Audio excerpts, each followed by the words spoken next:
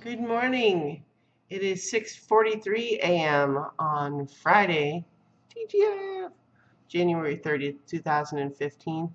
This is Christiana Ellis, or I am Christiana Ellis, and this is 5 More Minutes, uh, the video where every day I record a video right after I get up and take the dog out. That is the one thing that I do. I don't want to make my poor little dog do the pee-pee dance waiting for me while I do this, so I take her out first. But anyway, so what was the last thing I did last night before going to bed? I finally finished playing Dragon Age Inquisition.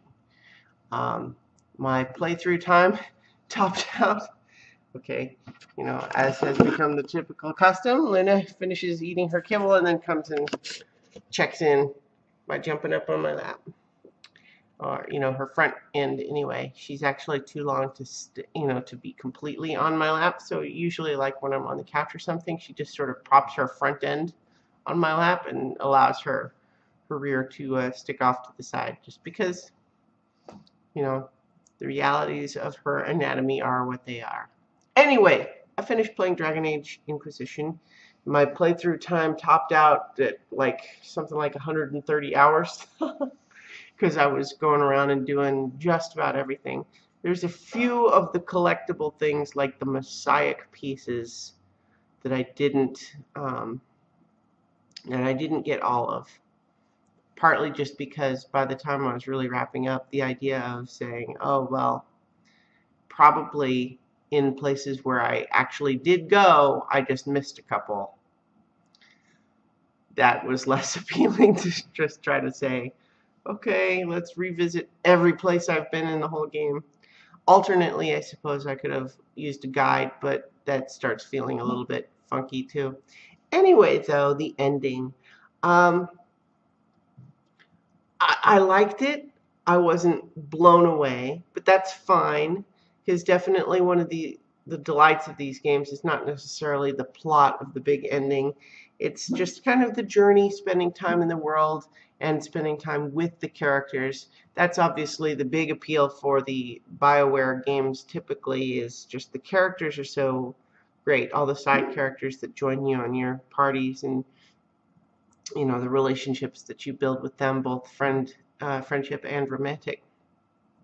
And on that level, it absolutely succeeds. I was fond of all of the 9 followers, as well as a variety of secondary characters that I just thought all of them were great and well written and interesting. Even as I agreed more with some and less with others, for example. They're all cool, and I really appreciated that. Now, with the Dragon Age game, it's unfortunate probably that every subsequent Dragon Age game ending for me is going to have to be compared to the ending of my playthrough of Dragon Age Origins, which is only unfortunate in the sense that that particular storyline for me, and the way it played out for me, which is different than how it might have played out for other people, is probably my favorite video game ending of all time.